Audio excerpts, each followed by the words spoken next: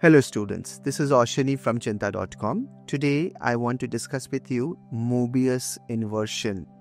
It's a very beautiful area of elementary number theory. I think you will enjoy it quite a lot.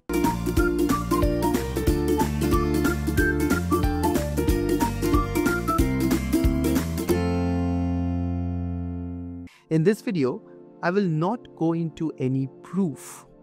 I will just explain what this beautiful idea is all about. Believe it or not, it is related to the idea of factorization. We all know factorization. For example, if you have the number 35, you can prime factorize it. You can write it as product of smaller numbers, 5 times 7. Factorization philosophically means that you have a big thing, you want to write it down, breaking it down into smaller things. Why? Because sometimes if you understand the parts, you may hope to understand the entire thing. Now, this may not work only with multiplication. You can also add stuff. For example, you can factorize.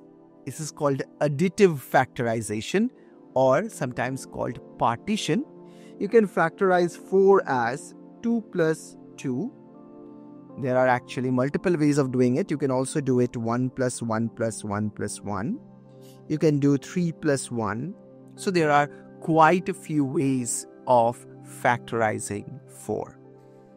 If you are doing it in terms of addition. This is also known as partition problem. It's a very hard problem. Ramanujan actually worked very hard on this partition problem. You can probably watch the movie The Man Who Knew Infinity, and there is a bit of conversation with Hardy and Ramanujan on this specific thing, the partition problem. In fact, I will give you a challenge. Suppose you have the number 2025. I want to additively factorize it, which basically means I want to partition it into 3 separate numbers. So one way to do it is 2020 plus 3 plus 2. That's one way. Another way to do it is 1000 plus 1000 plus 25. So there are quite a few ways of doing it. Can you figure out in how many ways you can partition 2025 into 3 factors? If you can, put it in the comment section.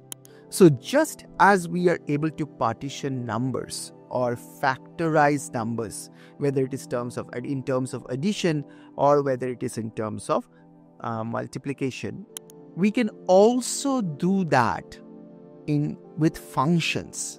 And this is where something wonderful happens.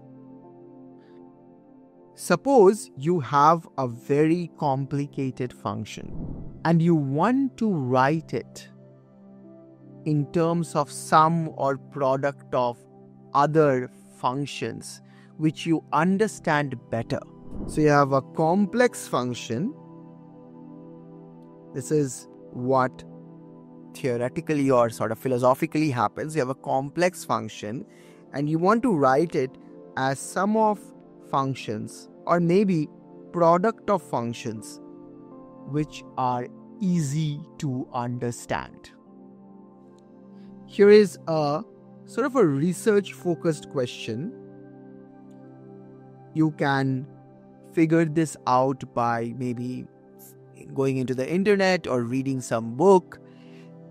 And I have talked about this in this particular channel before. There was one such factorization of a function that Madhavacharya did. One of the greatest discoveries in mathematics. So he could factorize tan x. Tan is the trigonometric function in terms of,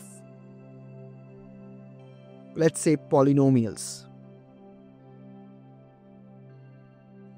Polynomials means x square, x cubed, 2x square, 3x square plus 5x plus 4, 9. These are polynomials. So what Madhava could do, he could factorize a trigonometric function or inverse trigonometric functions in terms of polynomials. This was his big contribution.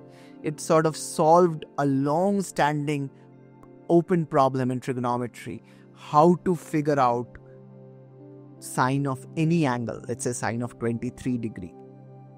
You can use Madhava's factorization to do it. So, we understand now, hopefully, that even functions can be factorized. What do I mean by factorization of functions? I have a complicated function. I want to write it down as a sum or product of other functions. This can be a very important point of research. In fact, many of the Olympiad students at Cheenta are involved in research programs. And there, one problem in the last year's research program was very close to this. There was a kind of hyperbolic function. We wanted to factorize it into smaller, understandable functions. Okay, so let's proceed to something called multiplicative functions. So what are multiplicative functions? I will not go into a very precise definition, but I will show you what it actually means. Let's suppose we have a function f, and for the time being, we assume that it takes in values which are natural numbers and produces values which are natural numbers. The input values are positive integers, the output values are also positive integers. Now, suppose there are two input values m and n, and their GCD is 1. Then the function f is called multiplicative if f of m times n is equals to f of m times f of n. F of m times n is equals to f of m times f of n. If this happens whenever m and n are co-prime or their GCD is 1, then we say that the function is multiplicative. In the Math Olympiad programs at Cheenta, we often discuss this in the light of group theory. In group theory, there is a concept called group homomorphism, and this is directly borrowed from there. It's good to have a sort of overarching idea of what's going on and then come into the particular.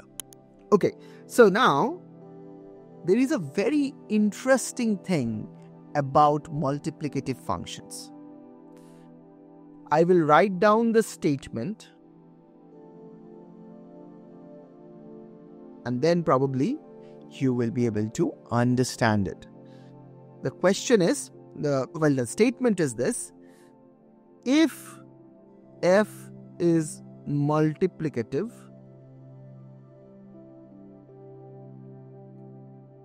and it can be factored. So if it's a multiplicative function that can be factored. Factored means, as I mentioned, it can be written as sum of some other functions. If it can be factored, then it can be inverted. Inverted. That's the beauty of Mobius inversion. We are very close to the core idea. So let me write it down. Suppose we have a number, let's say 10. Now the number 10 has a bunch of divisors. So what are the divisors of 10? 1, 2, 5 and 10 itself. Suppose f is a multiplicative function such that f of 10 is equal to, now it can be factored in terms of other function or another function. So let's say another function is g. G of 1 plus g of 2 plus g of 5 plus g of 10. So what I just did is I factored f in terms of g Only I change the input values of the factors. The input values are the divisors. If this happens,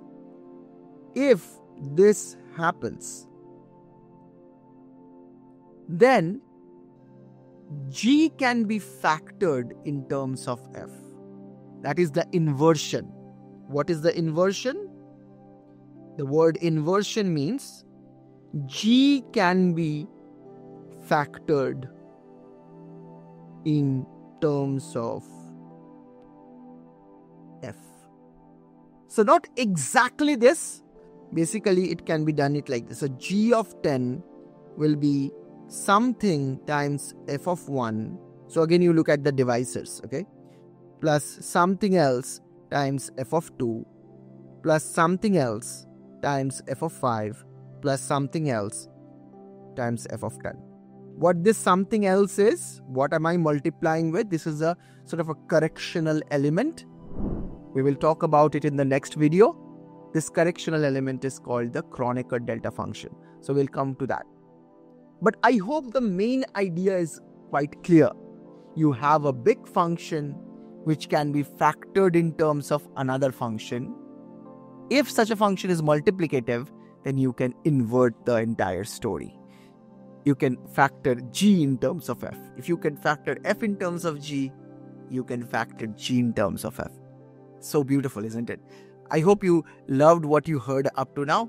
If you're interested in Math Olympiad programs, research programs, or leadership programs, check the link in the description.